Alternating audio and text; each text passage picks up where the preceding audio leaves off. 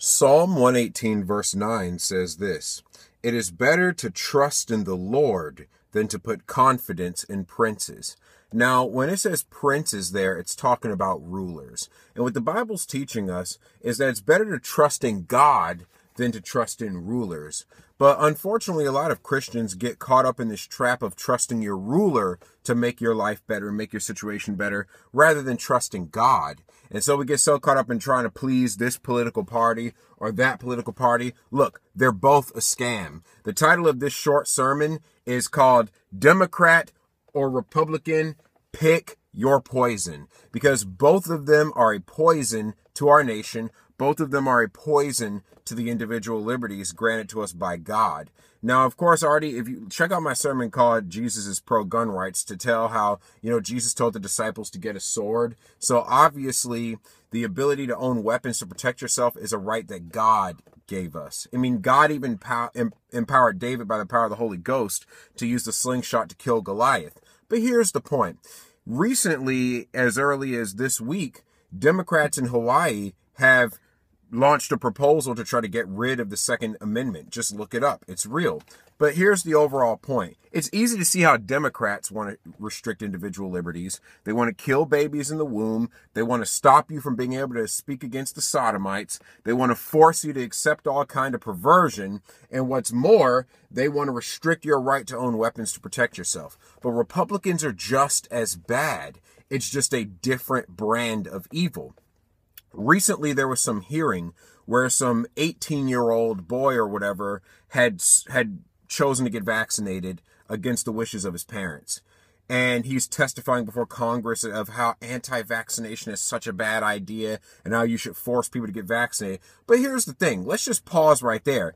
He survived to be 18 years old and was able to be alive and stand before Congress despite growing up in an anti-vaccination home. The fact that he's even alive and healthy enough to do that, doesn't that prove beyond a shadow of a doubt that not getting vaccinated won't kill you, especially considering the fact that he wasn't vaccinated for, I guess, most of his life, and he's still fine? Why are we making a big deal out of this? Number two, the kid's 18 years old. So if he's got that much of a big enough mouth to want to go against his parents and want to testify before Congress against his parents, he's grown enough to get a job and start paying his own bills and stop being such a lazy slouch and stop being such a parasite and such a mooch. And so we look at him, oh, you brave child. I look at him, oh, you lazy boy, you need to get to work. You need to stop running your mouth and start working, because a dream cometh through the multitude of business, but a fool's voice is known by a multitude of words. And so why are we looking at this as why is there even a discussion? A legal adult made a decision that was against the wishes of his parents. If he's already an adult, why do we care? Why does this need to become some sort of national issue, number one? And number two, if he survived long enough to be healthy enough to stand before Congress without being vaccinated his whole life, then doesn't that actually drive further the argument of vaccines being unnecessary to have a healthy society? So all that to say, Democrats and Republicans, most Republicans except for Rand Paul, were in favor of pushing vaccines on people who don't want them and taking away individual liberty. And if you listen to the Republicans, they'll say, well, if you're not vaccinated, you're a threat to the public, you're a threat to the common good.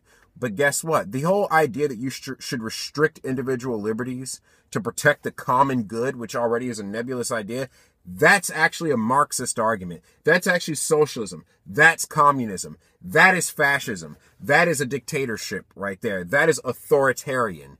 And so to make vaccines available to people who want them is one thing, and then it's your choice whether or not you take something like that. But to force it upon people on threat of some sort of penalty, that is authoritarianism. And Republicans especially, I can't remember the guy's name, but some senator from Louisiana was actually in support of it. And Louisiana is a deep South red state. So there you go. Your Republicans that you trust to protect you, if they're not going to protect your right to not have something injected in your body today, what makes you think they're going to protect your right to bear arms tomorrow? What makes you think they're going to protect your right to free speech the day after that? What makes you think they're going to protect your right to property even after that? And what's more, what makes you think they're going to protect your right to property and privacy? Oh, wait, the Patriot Act, that was signed into law by George Bush. That stomped out the Fourth Amendment, and that was a Republican. Well, I guess they've already done that. You see, you can't trust these Republicans, folks. They will cave every time. Marco Rubio caved on the Second Amendment because he's in favor of courts being able to take away your weapon if they deem you a threat without due process. And guess who else is in favor of that type of legislation? Donald J. Trump, the current president of the United States, who's a so-called Republican. So at the end of the day, folks, we got to trust in the Lord. We can't trust in these princes. We can't trust in this two-party system. What I would say to do about it is to make sure that the next time you go to the ballot box, consider carefully for whom you vote. Consider carefully who you vote for. Consider carefully who you elect, and hold them accountable. And maybe, like I said in my video called Letter to Young and Old Christians, have as many children that you can raise them with the correct mentality so that maybe in future generations this nation can experience some form of a spiritual recovery. Because at the end of the day, we've gotten too caught up in trusting in princes. Look, you really think those Republican senators are immune to being corrupted by the state or being corrupted by corporations that pay them? You really think they're not receiving bribes? You really think they're so honest? They're not, folks. All of these corporations and all of the senators and congressmen are likely in bed together, and Big Pharma owns Congress, all of the lobbyism that is taking place. I mean, just think about it. Why in the legal code of the United States is it illegal to sue a vaccine manufacturer for injury, but then they want you to believe it's safe and want to force it down your throat? That's obviously a big contradiction, folks. And for those of you out there saying, oh, well, the measles outbreak, all these outbreaks happen. But you know what? You drink clean water, you sanitize, you quarantine, you strengthen the immune system, you keep a good nutritional balance, and that should take care of most problems. Why do you think we as humanity have gotten on just fine for thousands of years before vaccines were even invented? But again, this is a Republican agenda. This is something the Republicans want to push down your throat. So you really think they're for protecting your rights? They're not. That's why we have to put our trust back in God. We have to get back to preaching the Bible. We have to get back to focusing on the Lord, because these Republicans out here, they don't care about protecting your liberties. They only care about protecting themselves, not you. Now, what is going to fix our nation? What is going to get our nation back on the right track, if that's even possible? Making God our top priority.